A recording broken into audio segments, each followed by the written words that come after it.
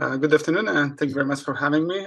Indeed, so although North Carolina is not considered to be a traditionally seismogenic area like California or the West Coast, there are earthquakes happening historically in the area, especially on the West Coast.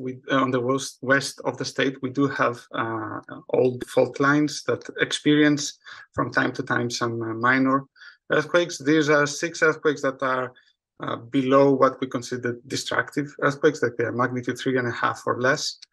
It is not uncommon, historically speaking, for this area to give this type of earthquakes. We have every 30 or 40 years, we have similar activity. We had a similar cluster, in fact, of magnitude 4 earthquakes that happened in 1957. I think we had 3 or 4 recorded within a 6-month period. So I do need to point out that although North Carolina is not considered to be a seismogenic area, we do have fault lines, and historically speaking, we do have earthquakes happening in the state. They're not major earthquakes; they're not magnitude 6, 7, but they can be felt and they can be disturbing sometimes.